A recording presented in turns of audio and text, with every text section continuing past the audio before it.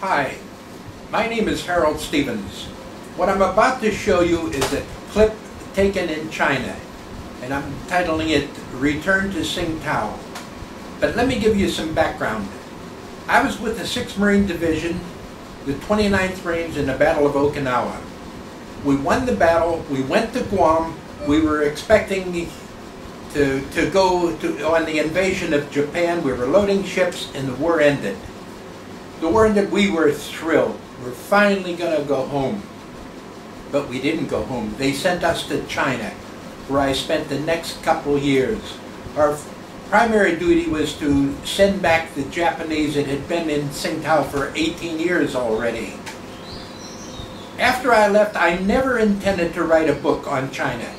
I didn't. This came out, and the reason I wrote this book is that I had to justify what the Japanese were doing. They were rewriting history.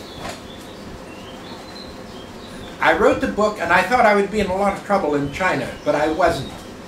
The Chinese took the book, they bought the rights to it, and they translated it into Chinese.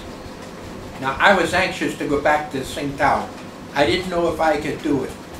I didn't know how I would be received. Once I got into Tsing Tao, they too had written history, rewritten history. They never believed that the Marines were in China. Fortunately, I took photographs and pictures with me, and I proved to them that we were there. And this is what the movie that you're going to see. It's bits and pieces of me walking around in China, showing the very rooms where I stayed, the very existence. And as I say, out of it came this book and another one, The Tales of the South Pacific. Both of them were being translated into Chinese. So I hope you enjoy this clip. 1945年抗日战争胜利，9月10日，5000名负责押送日本战俘的美国水兵来到青岛，史蒂文森就是其中一个。那一年他19岁。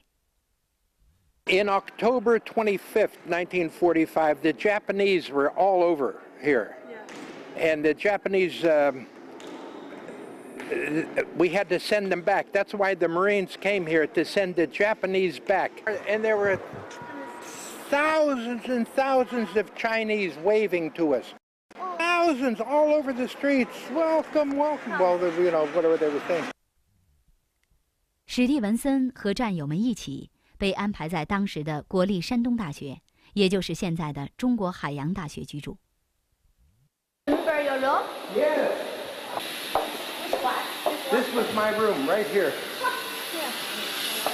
Excuse me. Can we come in with the television? We took everything and threw it outside the windows, and then they built us 16 bunks in here. 操练广场、练习室、洗衣房，甚至是吸烟的角落，老人对这一切都有着深深的记忆。图片上黑白两种颜色记录的只是短暂的瞬间，但在史蒂文森的脑海里，所有的记忆都是多彩而生动的。Cool and everything. We'd come back here and smoke cigarettes. This was exactly here. I wondered where this was. See, it's still there. And I would come back in, and the men were angry because I smelled of garlic. They would put my bed outside at night. Many times I would come back in, and I studied Chinese, you know, and I'd be speaking Chinese. I really loved China. I never wanted to go home. I wanted to live here the rest of my life. I was so happy in Tsing Tao. So, speak a little Chinese. 我会说。现在我不会说，现在我忘了。It's a long time. 史蒂文森在青岛的另一处住所是海滨宾馆，也就是现在位于第一海水浴场对面的城建集团办公楼。Can I come in? It's not the managing director. 以前在这儿住过，所以过来看一看。 This room. Robert, I wish I would have brought. I have hundreds of pictures that everybody we took out here all the time. Everybody would be standing and they would be sitting, and there was nothing. You know, it wasn't like this. There was no walk. You'd walk down to the beach. Many boys my own age, 17 and 18 years old, were back in America. You know, they grew up going to football games. I grew up here. This was my lifestyle right here, where I gathered everything right here. Okay, before I start crying, let's go.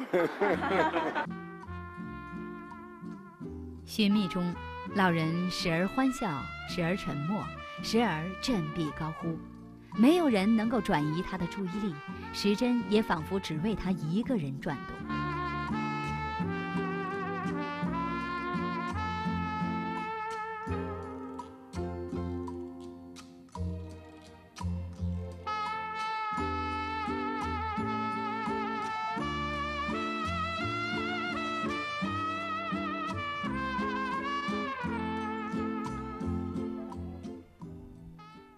回国后，史蒂文森成为一名作家。凭着对中国的热爱，他撰写了《Take China》一书，书中青岛成为主角。史蒂文森在青岛居住的时间并不长，可这段生活却给他留下了永久的回忆和半个世纪的怀念。青岛的路、青岛的楼、青岛的海滨浴场，还有极为可亲的青岛人。这些在60年前给他留下美好印象的人和事，在这次行程里再次深深地打动了他。China's beautiful today. Here is make you happy. Oh, I'm happy again. I'm happy again because everybody says, oh, you go back to Tsing Tao, it's changed. You're not going to know it. But this morning I went down to the church, you know, and I walked around the streets. It's the same. It's the same little restaurants. The people here are very, very nice. The people smile, they talk to you. Old women, I could take pictures of anybody. Can I take your picture? And they'd smile. Yes, yes, you can take our picture. It was unbelievable.